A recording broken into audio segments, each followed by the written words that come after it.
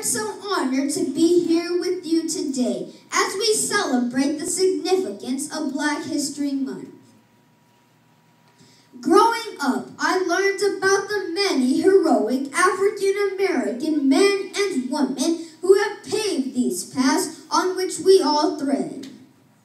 The most important thing my mother has taught me is that the struggles of our forefathers were not just about race, but most significantly about the equality and freedom of all people.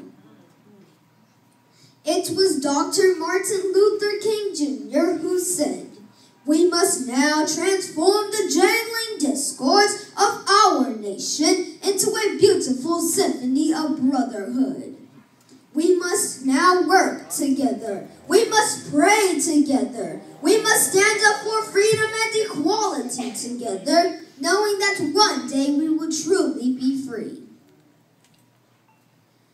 As I stand here today, I know that many who are older than I am are still enslaved. To be specific, they are self-enslaved because they have yet to free their minds. I need one volunteer, someone to tell me their definition of freedom.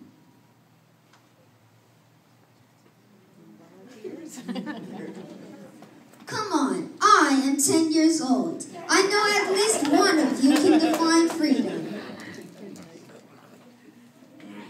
Liberation in your thinking. Good job. Well, the English dictionary defines freedom as personal liberty, as from slavery, confinement, or bondage. But freedom is much more than that. Freedom is a state of mind. Freedom is the power or liberty to order one's own actions.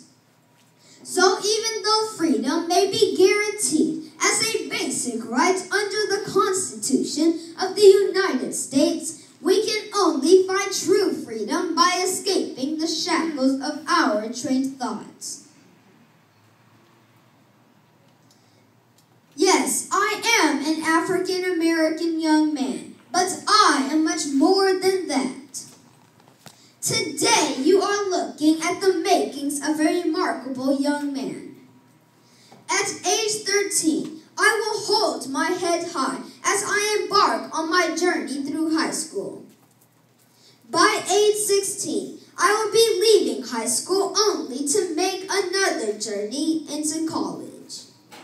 By the year 2022, I will be leaving college. I will be graduating from Howard University.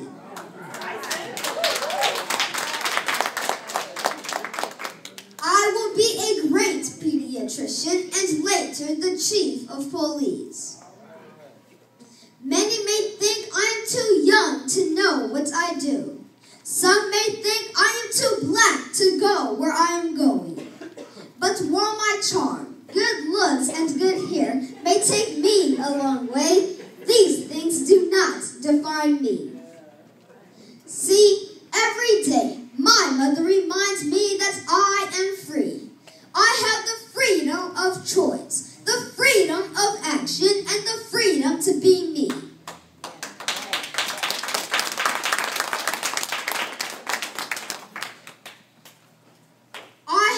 Privilege of growing up in a predominantly African-American school from pre-K to 4th grade. I was taught my history, my African roots, while my mother enlightened me on the foundations of the United States history. Today, my message is simple. Celebrate your culture, your history, and your ancestry. I am an African-American from the beginning to the end of every year, every month, every week, and every day. That's right. So through the confinements of the month of February, I have broken free. And in doing so, I have found my identity, my freedom, my equality, and my purpose in life. So take some time to find your identity. Believe in yourself. Learn love who you are. I want you all to remember my name, Anthony Gabriel Gill, and I am the youngest official member of the Tuskegee Airmen of the Los Angeles chapter.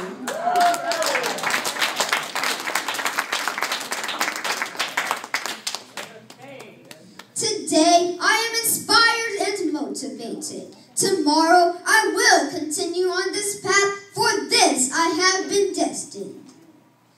You can find me on Facebook as Anthony Gill.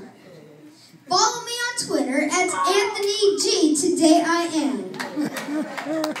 Follow me on Instagram as I Am Anthony G.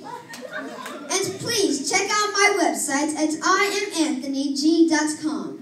Thank you, God bless you, and may God bless the United States of America. Black History Program in Long Beach.